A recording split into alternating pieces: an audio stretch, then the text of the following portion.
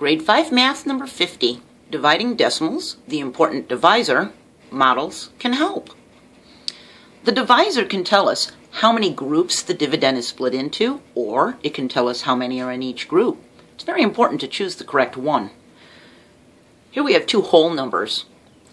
15 divided by 5, does it mean how many groups? That there's 5 groups, so we put 3 in each group? Or does it mean that there's 5 in each group, so we end up with 3 groups? It's very important with decimals. Take a look at this. Do we have how many groups or how many in each group? 21 divided by 3.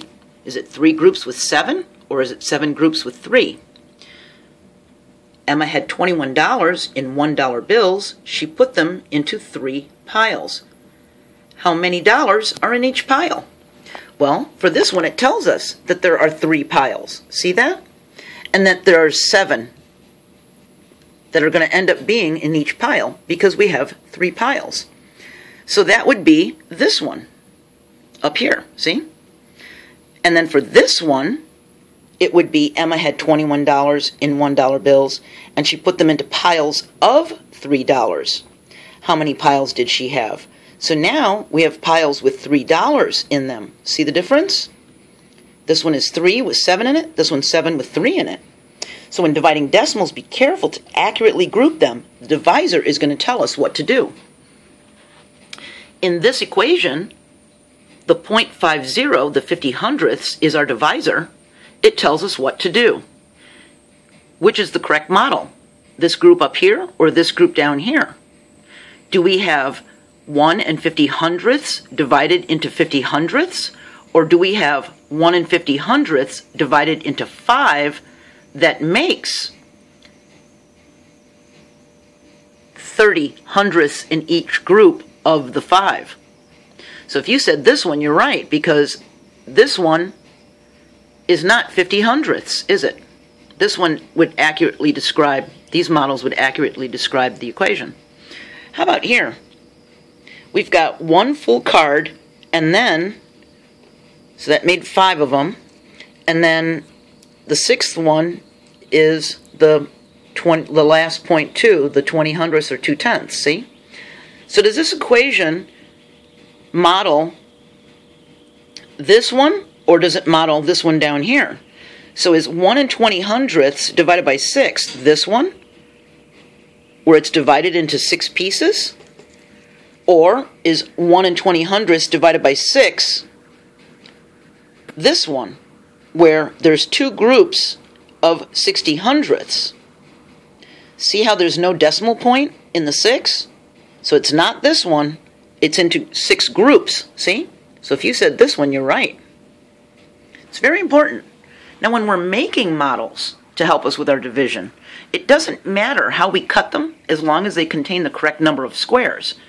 If our equation was 3 divided by 75 hundredths and you had squares of 100, the best way to do it was by breaking them into groups of 25 hundredths and then regrouping them to make 75s. See?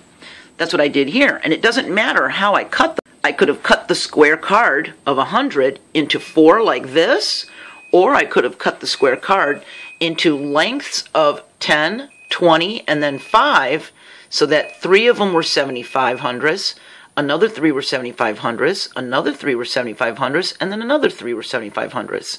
So that would tell me that the answer is 4. See that? So it doesn't matter how you cut them, okay? As long as the number inside the squares that you cut them into are correct. So take a look at this. If we wanted to make models for this equation, 1 and 26 hundredths divided by 42 hundredths, we start with 126 squares, okay? What we do is we color 42 one color. So if you look very closely, I've got 10, 20, 30, 40, and 2 colored orange. Then I color 42 of them a second color. 1, 2, 3, 4 tens is 40, and 2 more makes 42 hundredths, because each square is a hundredth. Then I count how many are left that are still white that haven't been colored. And if there's 42 of them, then I know that we made 3 perfect groups of 42 hundredths and that the answer is 3. What if, after coloring them in, we came up with a wrong number, like 45? Well, then you may not have counted your squares correctly, because we're coloring them into groups of 42, okay? Or it might mean there's a remainder, okay? If it comes out perfect and even, then we know that there's 3 groups.